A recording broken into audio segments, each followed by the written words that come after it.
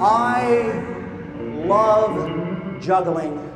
I do it like I'm breathing, and that does not mean I'm particularly good at it. It just means it's part of the rhythm of my existence.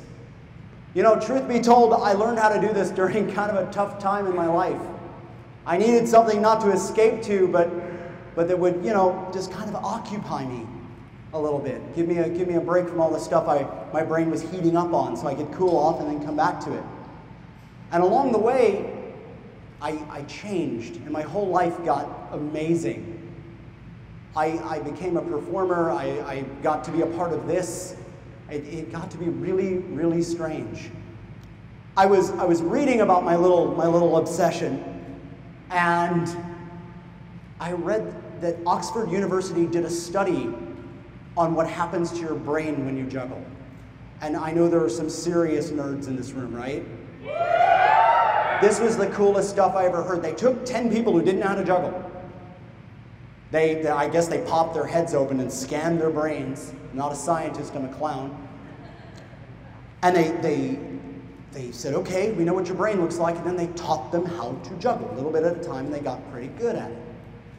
And then they popped their heads open again, and they scanned their brains again. And they grew between 2 and 5% more brain matter, just from learning to do this. It's true. Now, I don't know about you, but I need all the help I can get because I've used a fair amount of mine up over the years. Rules notwithstanding.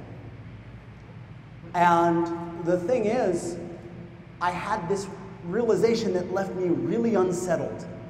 I realized, okay, so between 2 and 5% of my brain is now tied up doing this while I'm doing this. And when I stop, I still have that brain power. And what if that was the new neural connections that let me make the new patterns that help me figure out how to unsuck my life? That I got smarter, and because I juggled, I unsucked my life was an amazing thought. It's transformation, plain and simple. It's a simple version of it.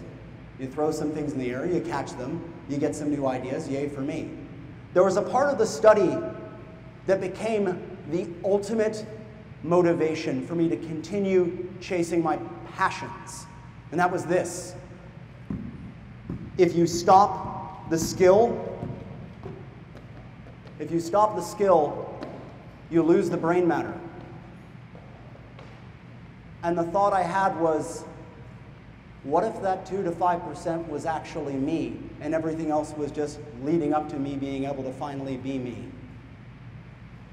Every performer you see tonight, every single one of them has gone through so much work, big trials and little ones, to come up on the stage and show you who they are and who they can be.